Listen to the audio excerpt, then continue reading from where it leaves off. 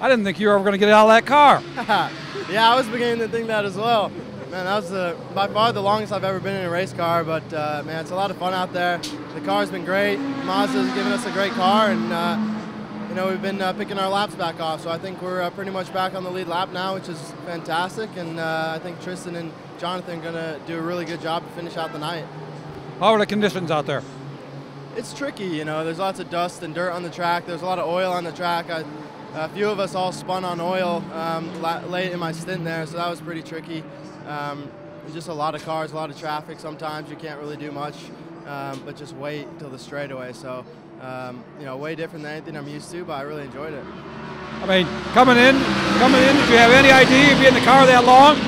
No, I didn't. The original plan was only to do 3 stints, and then they asked me if I felt all right enough to do another one. And that 4th stint was a lot of fun. I was finally up with all the GPs and prototype cars, so it's more of the same class instead of just always passing GT cars. So yeah, I'm glad I got to stick around that last stint. And like you said, you're able to get those laps back, get the car back in the lead lap, so you're back where you want to be. Exactly, yeah, and there's still a lot of racing left, so we'll see what we can do. So now what are you going to do? I'm going to try and sleep. We'll see. It's pretty loud out here, but if I can get an hour or 2 sleep, that'd be nice. Oh, Nate, great job. All right, thanks.